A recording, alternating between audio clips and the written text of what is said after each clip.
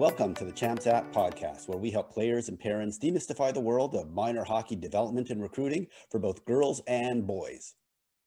On today's episode, I talk with mental performance coach, Dr. Colleen Hacker.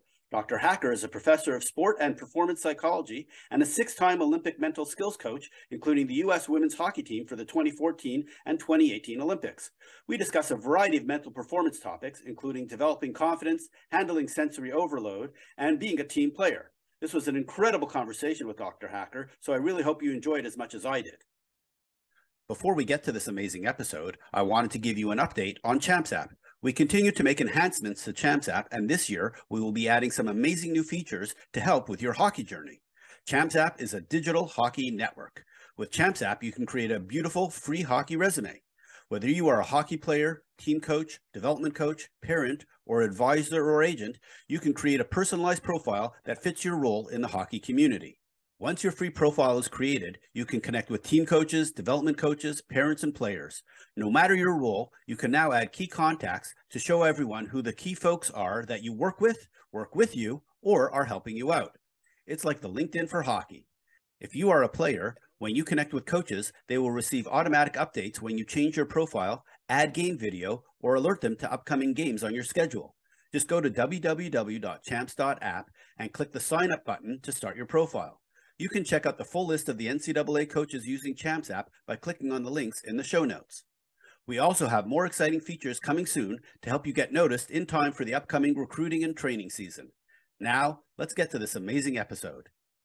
I'm very excited to have on the podcast Dr. Colleen Hacker, who is a professor of sport and performance psychology at Pacific Lutheran University in Tacoma, Washington.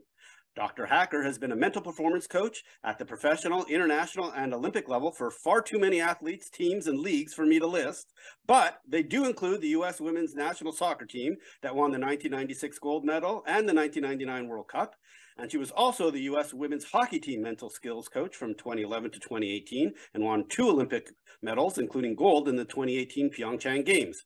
Her most recent book, Achieving Excellence, Mastering Mindset for Peak Performance in Sport and Life, go into detail on what it takes to perform at the highest levels and provide specific competencies, tools, and examples to be the best you can be. So welcome to the podcast, Dr. Hacker.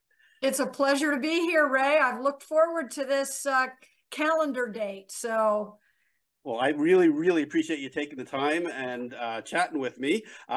Usually I'll ask people about their hockey background, but since I know you actually never played hockey, I'm going to just start with the most obvious question, which is, how did you end up being a mental performance coach, and why were you so drawn to excellence? Well, I love that. I mean, those two questions are the whole podcast, but let me try to give you a brief answer. I was a 3-sport high school athlete, a 3-sport intercollegiate athlete. I've been fortunate enough to play 2 different sports through to the Olympic trials level. And the only reason I share that is I have a rich, broad, deep, and high-level competitive background myself. And what I learned early on, Ray, is that I wasn't the tallest, the fastest, necessarily the strongest. How was I outperforming? How was our blue collar team outperforming these thoroughbred teams? You get what I'm saying. And I realized very early in life that it was a matter of the head and the heart. I didn't have language around that, but quite frankly, there's just a ton of people that theoretically have enough skill to play at the level they're at or the next level. There's that talent pool is wide. But what I see over and over and over again is that what weeds them out are the psychological components, the issues of mental toughness, handling adversity, not taking advantage of controlling the controllables. There's just so many psychological variables that are the difference. I talk to coaches. Very rarely do I hear a coach, well, I was just out-coached. We just didn't have an answer. Very rarely does a coach say, yeah, I should have worked on that particular skill. We'd never worked on that skill before. Coaches don't feel like they've been out-coached or their team isn't prepared. But I think for many coaches, it's a game of roll the dice on which personality which skill their players are going to bring on a given night. They see them play one way in practice and a different way in games. They see them play one way against weaker opponents and then wilt against bigger opponents. So I think intuitively coaches come to realize how critical the psychological component is. I coached intercollegiately for 17 years, both at the Division I and the Division III level. So I come at my craft as an athlete competing up to Olympic trial level and as a 17-year intercollegiate head coach. And I just think that's an advantage. I think that's an advantage over folks that just have the degree, the certifications, but lack that real world experience. So it really was organic for me.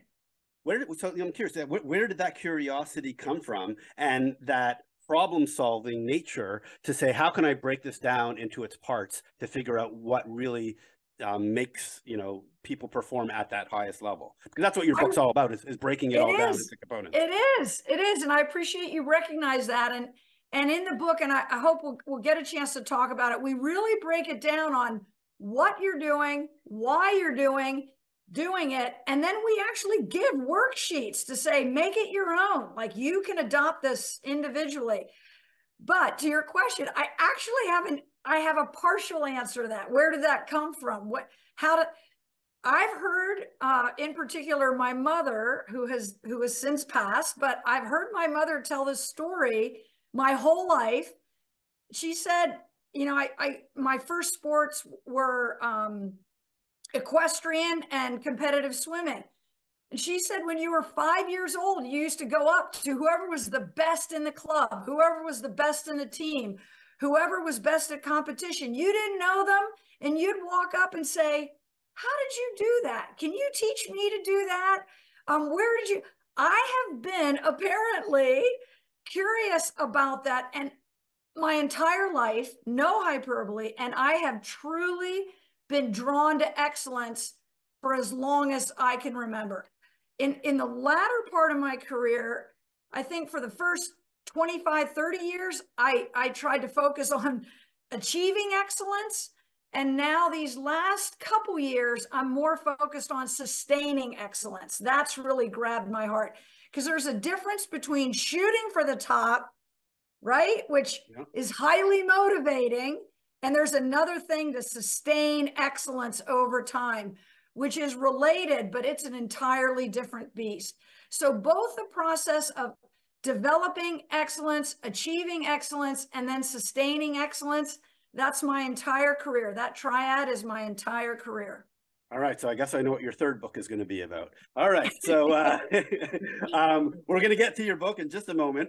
So I know, obviously, I mentioned that you had worked with the U.S. women's soccer team, had a huge amount of success there, obviously worked at the college level as well.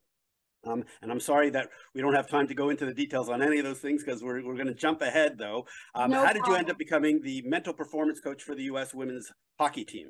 And obviously, we had Reagan Carey on the podcast a few months ago, and she mentioned you, and we'll talk about some of the things that she mentioned. But I'm just curious how she, was able to bring you into the fold. Only share the good things that Reagan shared. Only share the good things. I'm teasing. I have enormous respect for her. Really, my answer to how did I get involved with hockey are those two words, Reagan Carey. People talk about the 96 gold medal and the 99 World Cup, but I was with U.S. Soccer, the national team, for 12 years. So 3 different Olympic Games, 3 different World Cups. So I was actually with the team from pre-Atlanta, pre-96, through to 2007. And then I actually joined hockey right around 2010, then official competitions in 2011. So there's just that little gap. Reagan had followed my work. She read the first book that Tony DiCicco and I wrote called Catch Them Being Good. She had read that. She had heard me speak, as I understand it. She'd used some of my quotes and some of my work when she took over as general manager, we'd never met before. And so she literally called me out of the blue and said, you know, I've taken over this position as general manager of USA Hockey. I want to ramp up what we're doing in the mental skills game. I feel like we have some of the best athletes in the world. I think clearly we have one of the best teams in the world, but there's a missing piece. And so there was a little bit of, I said, you do know, I've never played ice hockey. You know, I don't have a background in that particular sport, but you've sort of seen my bio. I've worked across sports. I mean, I have NFL guys, Major League Baseball guys. I have Olympic gold medal swimmers. I'm fortunate to work with the best in the world at what they do across many domains. So learning the sport specifics doesn't unnerve me. The first thing I asked Reagan to do is send a bunch of film so I could watch and study and learn just language and tactics and techniques. And you know, it's an open sport. I don't want to get into the weeds, but there's open and closed sports. Soccer's an open sport. Hockey's an open sport. Soccer is open play. In other words, I think somebody looked at NFL, and even though the games last 3 hours, there's only 18 minutes of actual football, American football. You know, hockey is constant. Soccer is constant. We're not calling timeouts like basketball. So there was a great deal that was similar, and that was extremely helpful for me. Okay, so we're going to get into details of some of the teams that you worked with, but as it relates to why Reagan brought you in, she had mentioned that kind of your role in helping the team was they spent almost as much time training off the ice as they did on the ice, most of it related to mental performance. Maybe just talk about like how, you know, you and the coaching staff believe the importance of doing all this mental performance and why it was so critical to the team. Well, again, I just appreciate you adding all those folks. And let me try to do this from an educational standpoint as well, is if you bring in a mental skills coach and they tell you what they're going to do, run the other way. I don't come in and tell them what they're going to do. I'm not there 24 hours a day. I haven't been with the team all this time. Neither has any other mental skills coach. So my first role is to watch, listen, and learn. And so, Ray, you absolutely nailed it. I met with the coaches and asked them, what are the psychological strengths? What are the mental strengths that individual athletes, in your view, bring to the national team? What about the team's commitment to high performance? What are their strengths? Where do you see the gaps? So I'm listening to coaches. I'm meeting with the captains, because now they're closer, right? They're the athletes. They're competing with their teammates. They know some things that coaches don't know, even though coaches like to think that they know everything. Now I'm meeting with the captains. What are you seeing as strengths? What are you seeing as hurdles that we need to overcome? And then I met frequently with the general manager, who's there on ice, off ice, meeting with the coaches, meeting with the youth national teams. You know, there was real vertical integration. So my first job was watch, listen, and learn. I never went into a training camp or a competition where I said, this is what we're going to do. It was collaborative. It was constructed. It was fashioned with that particular team at that particular moment. Now, I do want to add, Ray, that 100% of the camps, and I'd come into many camps throughout the year and then go to world championships with the team or go to the Olympic Games with the team, you know, whatever it is. I wasn't full-time like I was with soccer. I actually moved to Florida. I moved to California. I was in residency with soccer. But I was, you know, part of off ice, on ice, training camps and competitions throughout my 8 years with hockey. Where I'm going with this is there wasn't a single time where, in addition to the team meetings, so now every staff member's there, every athlete's there, and that was mutually constructed, what I just described.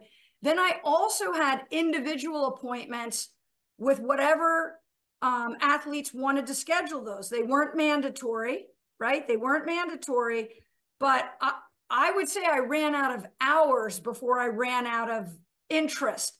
These are athletes, and this is one of the things I want to say to the audience is truly elite athletes are hungry. To the outside world, it looks like they've arrived. To the outside world, they look like they're at the pinnacle of their craft, and in many ways they are.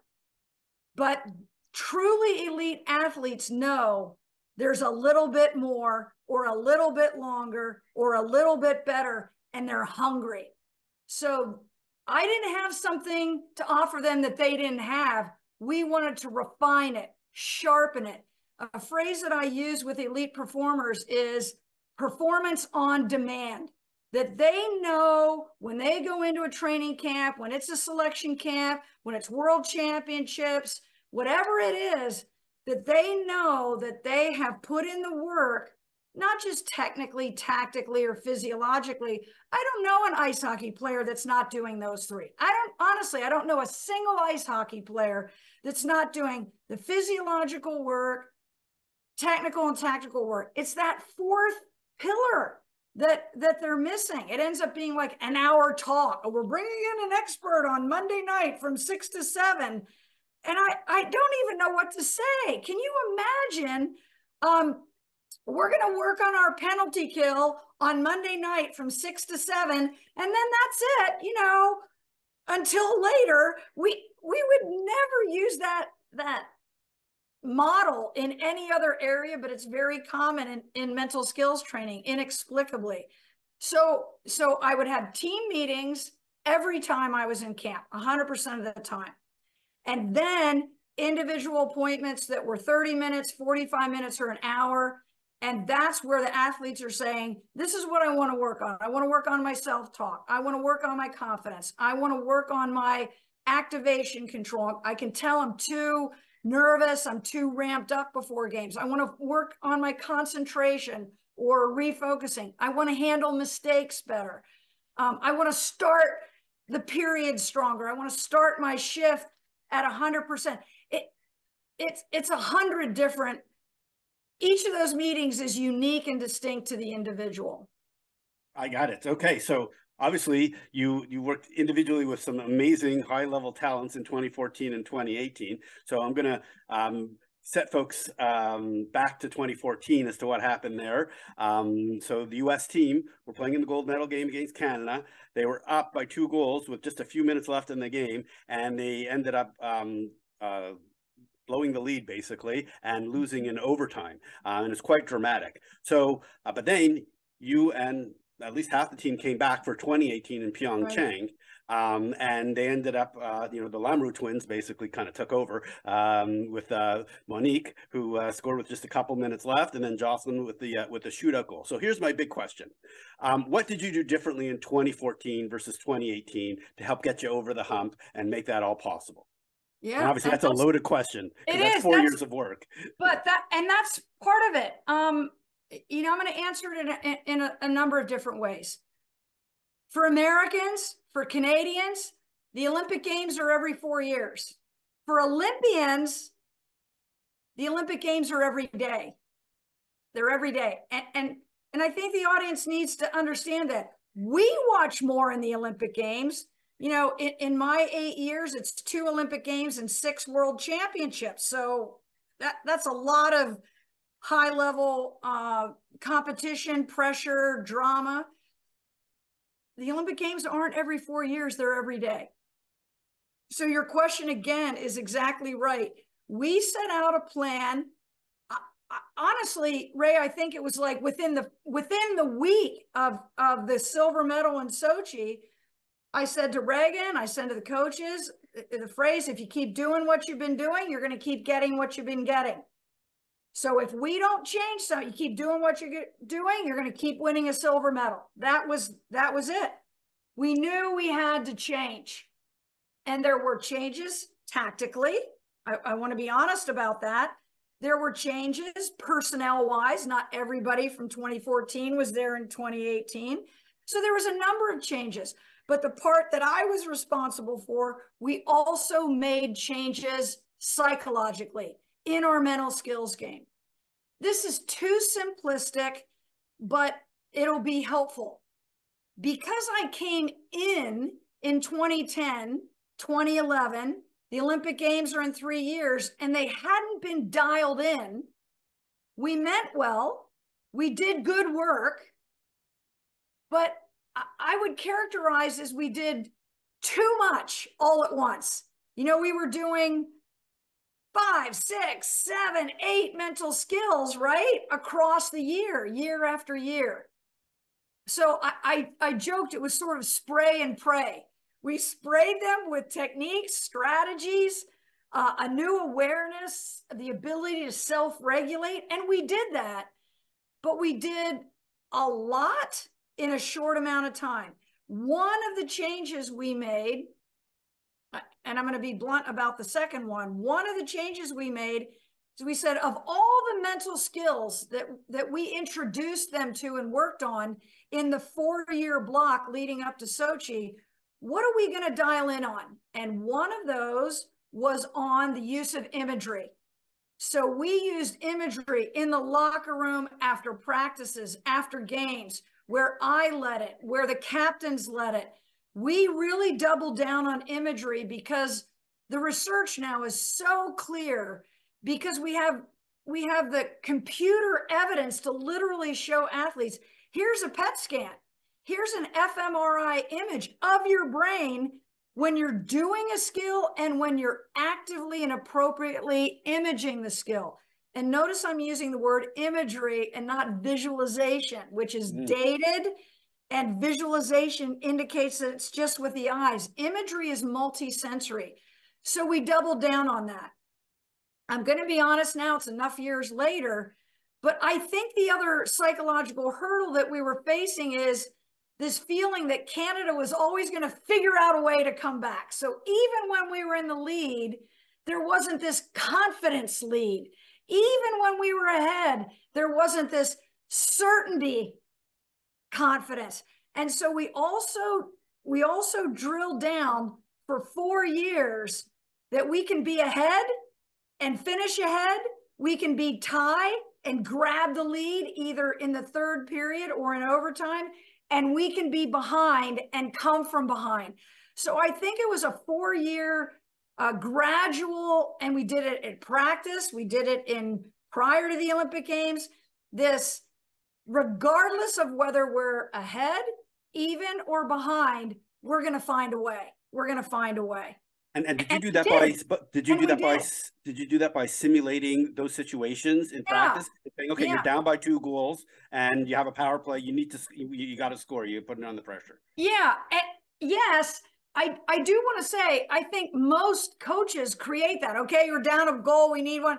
That wasn't unique that we simulated those scenarios. Most coaches put it on the scoreboard. They tell you how much time they have left. Like, I'm not downplaying that. That's critical. It's called pressure training, but that's already done. I'm talking about a mindset switch. Like, what are you doing? Our athletes said, you know, we were gripping the sticks a little bit tight when we went into the locker room in Sochi. You understand what I'm saying? Literally and metaphorically. They were gripping a little bit tight. Well, a tight grip doesn't make loose hands or fast skates or a confident athlete. So we really gave them skills and strategies so that they could do, and so that they could think about, and so that they could remind themselves. So it was action, it was thoughts, and it was language, that in tight situations, this is what we're going to do. Now, I'm not willing to give away those techniques and strategies, but you can't just, oh, we're going to do it. It's not cheerleading. It's not just pressure training. There has to be a switch of a deep, embedded, learned, and reinforced belief that we will find a way. And all that I will say is we did that behaviorally. We did that teaching them actions to do in the locker room when their shift ends. So during the game, in between periods, in between regulation and overtime. And as far as I'm concerned, the proof is in the results. I mean, yeah, the proof is in the results. Beautiful. And I suggest people go watch, the highlights, the 5-minute highlights on YouTube of the game, and you'll see how the team was able to come back, and it was a close game. And even in the shootout, it went back and forth. It was not like a one-sided way at all. And the outcome was not predetermined, that's for sure. Right. So if you want to watch the 2018 highlights. So I do need to kind of move on to your book. I could talk to you just about the Olympic team forever. And you mentioned kind of the 4 pillars of peak performance: technical, tactical, psychological, and physiological. So why is psychological the differentiating attribute of success? Yeah, well, the first thing is, why is it critical to train all 4 pillars? The first thing I'll say is, if you're not training in all 4 pillars appropriately, according to proper evidence-based practice, you're leaving some of your talent and your potential on the table. That's what I'd say to every athlete and to every parent. Like, if your athlete is not consistently training all 4 pillars throughout their competitive career, from juniors to high school, club, national team, college, whatever it is, and doing it appropriately. I don't know if you want us to get into credentials. I'm living in a world right now where everybody's calling themselves, it seems to me that everybody's suddenly become a mental skills coach.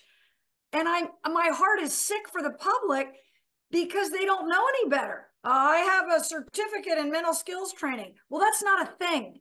There's no recognized national governing body that you go online and take classes for 10 weeks. You might have a printout that somebody printed on their computer, and you might have paid money to get that, but they're credentials, and they're credentials in Canada. It's worldwide now, but in Canada and the United States, the first thing I want to say is, don't hire somebody if they don't have the CMPC designation, Certified Mental Performance Coach. If they're telling you, I work with elite athletes, I work in the pros, go, thanks, that must be a great career. What credentials do you have? So look for the CMPC designation. It's similar in Canada. It's just called differently. But I say to families and athletes, it's like a pyramid. So you want to have that CMPC designation. And then in the United States, the top of the pyramid is that you're also listed in the United States Olympic and Paralympic mental skills registry. And so for me, I'm CMPC at the PhD level, because it could be master's or PhD. So CMPC at a PhD level, not just a master's. And I'm certified through the United States Olympic and Paralympic Committee. So there's real clear, simple, identifiable characteristics.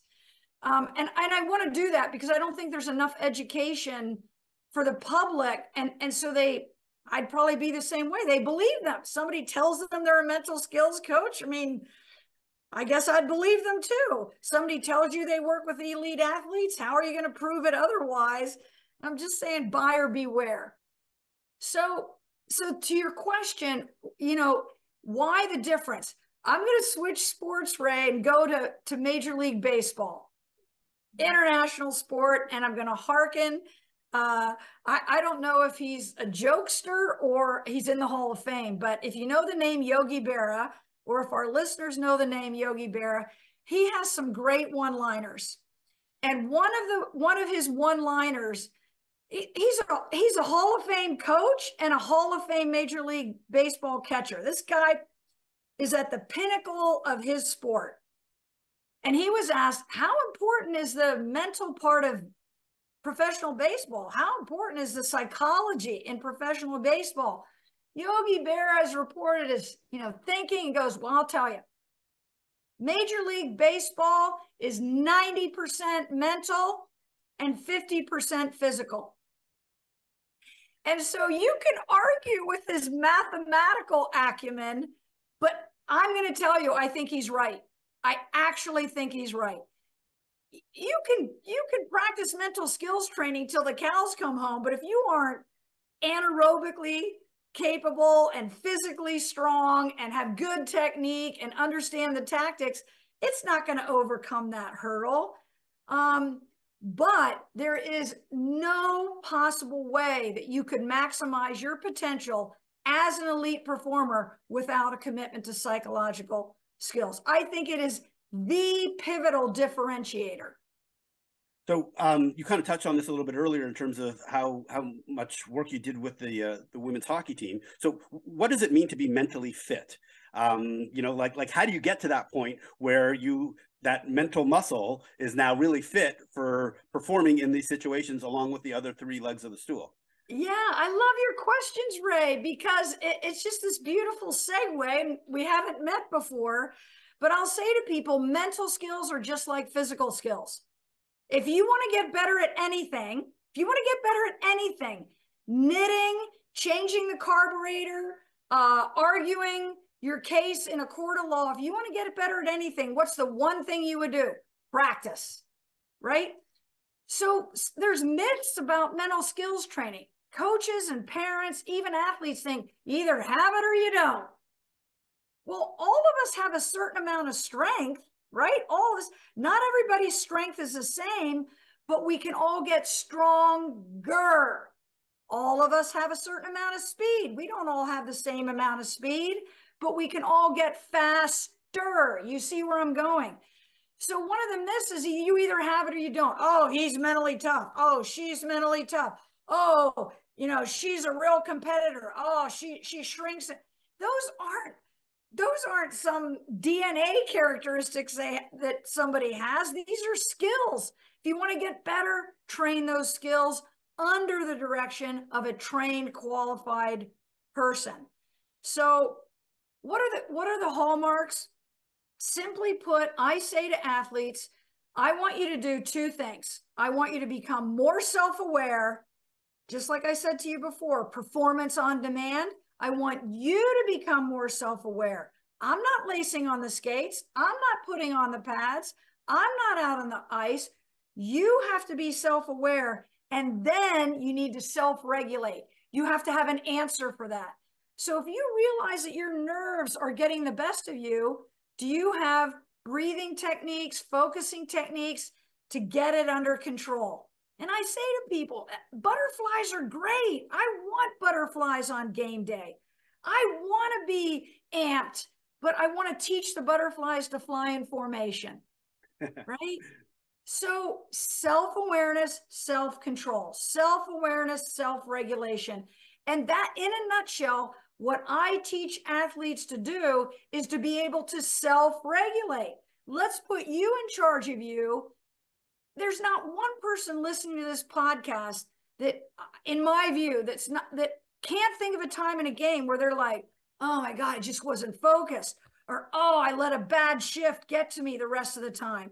Or, oh, you know, I got reamed after the second period by the coach and it just buried my confidence. All people go through that, every athlete. So you're self-aware now, roll up your sleeves. There's work to do. Maybe the simplest way is I teach them the work that they can do so that they're now in control instead of being subject to these external forces that most assuredly are going to occur. And they're going to occur as long as they're playing hockey and they can't control it. Coach, if I play badly, I'd like you to just whisper in my ear it's not going to happen. It's not going to happen. I'm just going to, snap my fingers and I'm going to have a great shift every time on the ice. That's not reality. So you've got to live in the competitive world. And the competitive world is good shifts, poor shifts. Coach thinks you hung the moon. Coach doesn't know why you're wearing our jerseys this week. You're winning, you're losing, you're beating teams that you should beat, you're losing to teams that you should be. I mean, this is why we watch. This is why we love to play. So it's self-awareness, self-regulation. If I do my job, I'm kind of like the parent. If you do a great job raising your kids, you don't have to be there 24/7 because you raised them up to do, they know what they should do. That's kind of how I see myself. I want to work with athletes so that they don't need me anymore. Now, having said that, because the mental skills game is always under construction. I have professional athletes I've been working with for a decade. So on the one hand, I say they don't need me anymore, but the really greats are always investing. They know that it's not done. They know that they haven't arrived. They know that the mental skills game is always under construction, and they're willing to do the work on that road. So you stole my next question, which is the confidence road is always under construction, and so it's about believing you can. As we start getting into kind of the competencies you describe in the book. So how do you develop confidence? So a lot of people think they do it by just practice and repetition, but that's not sufficient because sometimes you're not able to execute in a real situation, even though you've been practicing it. So what's the best way for players to develop confidence? Well, the best way is multiple ways, right? Is to avoid just one answer to that question. And I love that. People think elite athletes are like perfectly confident, or, you're two-time gold medalist. Oh, you're a six-time world champion. You must be supremely confident. I think I surprise a lot of people when I say a vast majority of the elite athletes with whom I'm privileged to work, we're working on confidence. And I want everyone to hear this. Confidence is something that you have. It dips. You want to come out of it faster. I kind of use an analogy of a letter. Like, how low do you go when you lose your confidence? How fast do you get back? How long do you stay low? Like, if it takes you an entire period to get your confidence back, we're playing a player down. We're already in a penalty kill situation. Like, we don't have you. You've checked out. So the first thing we do is we call a spade, that you're going to have confidence. You're going to lose confidence. You're going to have to work to get it back. So then your question is, how do we work to get it back? Multiple ways. Don't have one answer, have multiple answers. The first thing you have to be aware of, the phrase I use is CTC. It's a shortened phrase for a phrase that almost every coach uses now, but it's control the controllables. You can take a great shot and the goalie makes a great save. You can take a crap shot and it goes in. Most players have done each of those. And so what can you control? I can control my thoughts. I can control what I say to myself. I can control what I'm focused on. I can control my work rate. But I can't control, and hear me out, I can't control whether I score or not because there's a goalie, right? I mean, I'm not 100% of the equation. There's a goal. You talk about Sochi. I mean, Kelly Stack sent the puck the entire length of the ice to an open net. That would have been the end of the game, to an open net against Canada. And it hit the pipes. So, I mean, it's devastating, but how crazy can you get? It's like an eighth of an inch and you're wearing gold, and an eighth of an inch you're wearing silver, but that's the sport. That's how, what I'm saying is, first thing is control the controllables. Second thing in confidence is focus on what you can do. You have to know your strengths, and it can't be 10 strengths or 5 strengths. You might say, I'm really good in the breakout, or I'm really good with this shot or this pass or this line. Know your strengths. And then when your confidence takes a hit, narrow it down and focus on your strengths. A third technique that we teach athletes, but you've got to practice this in practice before you do it in games. I call it go to your 80% game. When your confidence takes a hit, don't try to thread that perfect pass where everything has to be on, and you might have done it. You might be capable of doing it. But when your confidence is low, go to the 80% success pass. Am I making sense on that? Like, you have to know to shift, no longer go for that perfect, everything has to be great. If I do it, I'm the hero. 80%, 80%, 80%. Well, what happens when you're going to your 80% game and you're connecting and you're playing well and you're letting the puck move, you get more confidence. So by going to your 80% game, that's another way that you can gain your confidence. But accepting that confidence is always under construction. It's not terrible. It's not awful.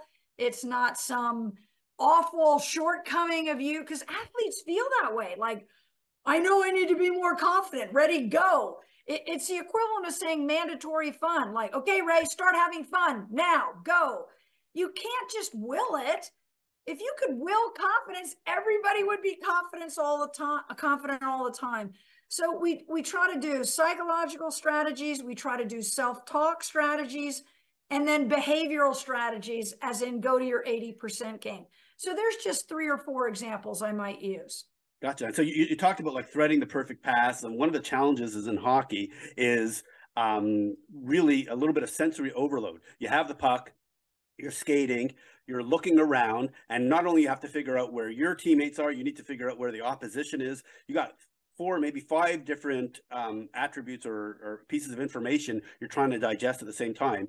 How do you kind of deal with that in terms of being in the moment, being mindful of recognizing everything that's going on so you make good decisions, or you are able to complete, smart plays? How do you deal with that? Because it can be overwhelming, especially at hockey, which is such a fast sport. No question. And, one of the things that I'll talk to athletes about is there's 3 points in time. There's the past, right? There's the future, and there's be in the now. Be in the now, skate in the now, play in the now. Okay, great. That looks great on a t-shirt. Easy to say, hard to do. But part of what makes overload is that athletes are often not just playing the puck that they have now. They're carrying the baggage about a turnover they made. They're carrying the baggage of a poor play. They're carrying the baggage of being down a goal, and the team really needs this win. You with me on this? They're bringing in to this moment all of that back baggage. Or here they are on the ice, as you say, with 4 or 5 options, and they're bringing in the future. Oh man, if I assist her and she scores, we win, we go to regionals. Oh, if I have a good skate, I have a good shift. I own this period. The college scouts are going to love me, right? We're in the future, right? So it's easy to say, but give athletes that example. And often I'll have, in hockey, I'll have them tape 2 pucks together. So put 1 puck on top of the other and tape it with clear tape. So, okay. And then I say to them, all right, this sport is already difficult in the same way you described. You've got 4 or 5 options. It's happening at hyper speed. You've got unbelievable pressure. So think how hard hockey is just being hockey. Now I'm going to have you play with 2 pucks. And hopefully you understand why I have them do 2 pucks. So here's this puck, and the other one is the past. Here's this puck, and the other one on top is the future. So do you want to play 3 periods with 2 pucks? Going to be a little more challenging. It's going to be a little bit more challenging. Do you think you're going to be the same level of success, more successful with 2 pucks, or less success? So what I'm trying to say is I use examples like that to get buy-in. So one of the things we'll say is do simple better. In some ways, hockey is a simple game made complicated by individuals. Do simple better. Play what you see. Let the puck move. We get so in our heads. We have busy brains. And then comes this paralysis by analysis. I didn't know whether to go to the wing or keep it or sit or what. And you end up doing nothing, right? You end up, it's too late. Or you don't know what to do and you wait for coaching to come in. But by the time the coach yells it, the moment's passed.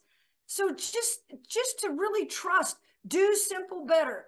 Play what you see. Those are axioms that can really help you in difficult situations.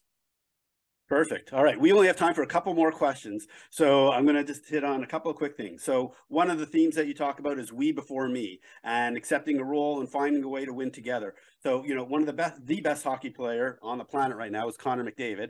His team has never made the Stanley Cup. He's been in the league 7 years. Shows the importance of teamwork in hockey, especially. So how do you talk about, especially at the youth level, about how do you strike the balance between playing for yourself versus the team and trusting the team is going to be able to help you achieve your own goals? Yeah, you see me shaking my head, not especially at the youth level. At the youth level, at the intermediate level, and at the elite level. I'm just not going to let you say especially at. It is always a factor, Ray. It is always a factor. So let me tell you a couple of principles. I say to athletes, one of my phrases, and this was throughout my coaching career, and then I bring it to the mental skills coach. The first thing I say to a team is make a teammate look good. That phrase, make a teammate look good. Because when you look good, I'm not going to reference your NHLer, but I encourage the audience to hear how you set this conversation up or this particular question. I can be the best guy on the planet. I can be the fastest gal on the planet. I can be the best female hockey player in the world right now. But if I play well, I've only done one thing. I guess it's better than playing poorly. I'd be happy to be the best player on the planet right now. I mean, it's not nothing. I'm not discounting it.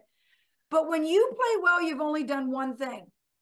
When you play well so that your goal is to make a teammate look good, do you see that synergy? So play to make a teammate look good. And a lot of people are very good individuals. There are so many sports where they have a superstar. I mean, they have not just a superstar, they have the superstar. It might be the NBA, it might be MLB, it might be the NFL, it might be the NHL, it might be women's national teams all over the world. Make a teammate look good. Now you've done two things and you've doubled your impact. The second thing I'd say is the power of synergy. And I write about this in the book. Maybe I was too influenced by Yogi Berra, but I say in our book, 1 + 1 = 3. That's what you're trying to get at, is that the whole is greater than the sum of its parts. It's not just enough to have 6 of the best people out there, 6 of the best hockey players out there. You want to have the best 6. There's a difference between the 6 best and the best 6. Do you see that mind shift? Right? It's true in rowing. This is why, that I get to work in so many different sports, because I can bring that sort of cross-sport pollination to new sports. But you want to create a hockey team where the whole is greater than the sum of its parts. And a lot of coaches try to maximize the superstar, isolate and highlight the superstar, build up the superstar. That ain't going to do it. The 1 + 1 = 3. And so we try to build on the synergy with each other. Think if you look at my background, I don't want to name drop. I'll let my credentials speak for themselves. But look at some of the people that I've been privileged to work with. These are icons. These are generational talents, right? Their ability to see how their teammates are better at them than X, Y, Z, and to constantly be working and understanding that we need each other, that I can't do it alone. I don't want to do it alone. It's not going to help me do it alone. This notion of he's carrying the team on his back. Well, his legs are going to get tired. She's carrying the team on her back. Well, they're not going to skate very fast. So we've got to let go of this superstar mentality. And I think we kind of like it. That's what I'll say. I think we kind of get drawn, that neon light. The whole is greater than the sum of its parts. 1 + 1 = 3. Make a teammate look good. That's how we get buy-in. Beautiful. Like I said, we can keep going on and on, another 20 different topics. So I'm going to ask you this one last question. So of all the teams and all the athletes that you've worked with, which team or athlete do you feel you had the biggest impact on? Obviously, you would just be the catalyst, because I know you're not going to take credit for anybody else's performance, but which one do you think you had their biggest impact on the success, that you helped move the needle the most? Yeah, I mean, this is not just the media trained answer. I don't do this. Ray. I put high achieving people in position to do it themselves. So my answer to you is the great privilege in my life is helping incredible people, insanely talented people, eke out a little bit more of their capabilities and stay there longer. Who did you eke out the most with? Who did you eke out the most with? Yeah, I tell you, I view my role as a helper, as a facilitator. And so that's my answer. It's the privilege to help. It's the privilege to serve. It's the privilege to work with. And I'm gonna kind of end the way we began. I really want people to listen to this. Not the posers, not the self-anointed greats, the truly greats in sport. And I'm telling you, I bring more than a dozen sports to that sentence. They are hungry. There's another phrase I use is if you're green, you're growing, and if you're ripe, you're rotting. Think of it like fruit. And you want to be green and growing, and the truly greats are always green and growing. So are you hungry? Are you working? Do you see more areas that can eke out just a little bit more? And are you willing to roll up your sleeves and get at it? And that's what the truly greats do. All right. Well, I tried to get a name or a team out of you, but apparently I can't. So, Dr. Hacker, I want to thank you so much for doing this. I really appreciate you sharing your experience with the U.S. Women's Olympic team, with talking about your book and all the different topics that we were able to cover here. So, once again, for folks who want to find it, it's called Achieving Excellence. We're going to put a link in the podcast notes, but obviously you can find it on Amazon. So, thank you so much for doing this. My honor, my privilege. Good luck. Good luck. You've had some great guests. So it's an honor to be here. I really want to thank Dr. Hacker for joining me on the podcast. She had great stories about the U.S. Women's Hockey Olympic teams, some incredible insights on how to apply mental performance strategies to hockey, and of course, lots of practical tools that young players can adopt. You can learn more about these topics in her book, Achieving Excellence. Check out the link to buy the book on Amazon in the show notes.